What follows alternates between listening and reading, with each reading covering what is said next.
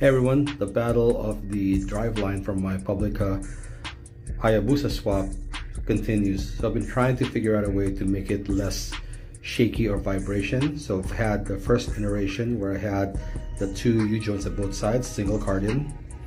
And then I tried a double cardon to give me, a less dramatic angle and less vibration, but that didn't work. So I went with the Porsche CV at both ends to alleviate the vibration, and that did not work. As you can see, this is how the Porsche 930 axle and CVs will look like installed in the Publica. The angles are pretty extreme even for a CV, so that's not going to work. What we're going to have to do is, what I actually had to do was cut the Porsche CV axle in half and then have it turned down. As you can see on the right, this is the original thickness of the Porsche 930 axle, but on the left that's already been turned down so that it would fit this diameter for my adapter that's going to go into a slip yoke, go into a universal joint. So once we remove this can butt together, and I've already beveled this so that I can weld it. Once that's welded, I'm actually going to put a collar over it. So this is the collar I'm going to use.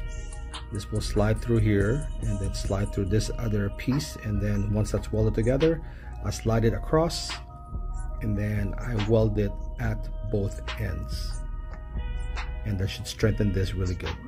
Welded. That's the sleeve.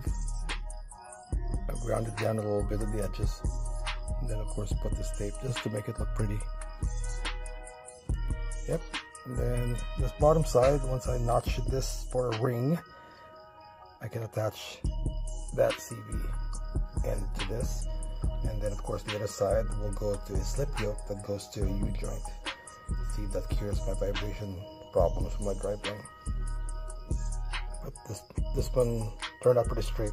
So this side is the Porsche high-speed boot and the 108mm Porsche CV. And of course I cut that axle shaft and matted it to this, welded in the middle as I mentioned before, put the sleeve over and then welded that. I'll go to a slip yoke to a universal joint, and we'll see if that finally takes care of all the vibration. Alright, so this is the finished version of my driveline. I'm not going to change it anymore. So that's the Porsche 930 CV, full floating. This is actually a race CV that I purchased from MP, and it goes to my reverse box that goes to this tiny drive shaft, goes to my main drive shaft into the rear end, and of course I have my drive shaft loop, gotta have that, and my modified shaft that goes into a slip shaft and goes into the U-joint and to the transmission of the Hayabusa.